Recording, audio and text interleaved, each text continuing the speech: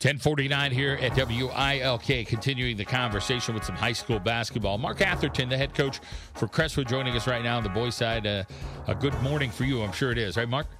Good morning, Coach. Good morning, John. How are you? Good. Well, you guys got a big victory last night, and always good to get that first state round win. Let's go back a week to the game against Abington Heights, what that was like, what you guys talked about after, and then heading into last night's state championship or state playoff game, the opening round. Well, we know Abington Heights, obviously is a great team, defending state champions. It was an uphill battle from the beginning. We fought hard. We had a game plan coming in. We didn't shoot the ball particularly well, and we thought we would have to, and we knew we'd have to make some free throws in order to be successful in that game. And in the end, we lost by 7 points. I thought our kids did a pretty good job defensively, showed a lot of heart, but came up a little short. So we tried to take the positives out of that game. And there were some positives, and we took them through the week of practice.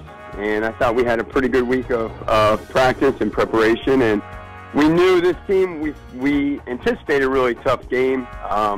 They played Imhotep Charter, lost by 5, and some other ones in a tough inner city. They play a really tough schedule. So we were really their 13-13 record.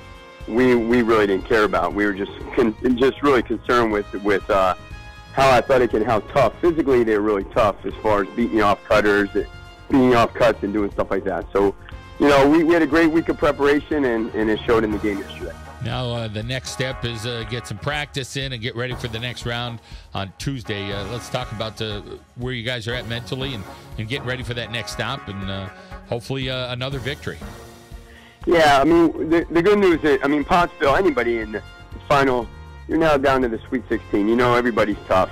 Pottsville, when you look at some common opponents, they beat Abington Heights, I think it was by 9 points. Williamsport by 5. And then they lost to Prep. I think it was by 9. Now, we didn't play Prep, but we had Abington and Williamsport. So it's not a game where you're running into, 4 players going to Division I. And that kind of caliber, but they are very tough, obviously, beating Abington Heights, and it's a tough opponent. It will take a full effort by Crestwood in order to get this job done, but it certainly can be done. As far as, the stuff you hear coaches talking about, hey, they're up late at night, they're watching film. Talk about where you're at this point in the state playoffs, what you're able to do with trying to, with huddle and different things as far as getting guys out to maybe scout other opponents as well.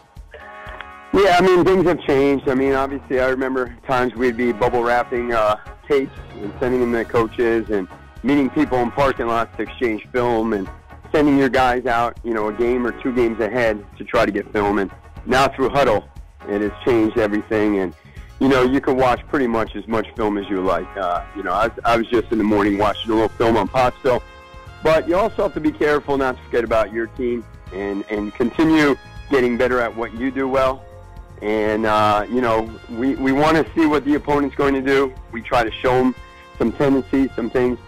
But at this point, we played so many different types of styles that we just look at the style, what they do, and try to work for 2 days without wearing down your guys, because your guys are beat up at this point. So rest is also very important. Well, let's guess this game will be at Hazleton. Maybe not, but Pottsville and Crestwood going at it on Tuesday. Coach, we wish you the best. Thanks for your time today. Thanks, John. I appreciate it. All right. Mark Atherton, the head coach there at Crestwood. We come back. We'll talk some girls basketball. Let's head on out to our local State Farm insurance agent, Frank Sorokatch break. Like a good neighbor, Frank Sorokatch is there. We'll be back on WILK.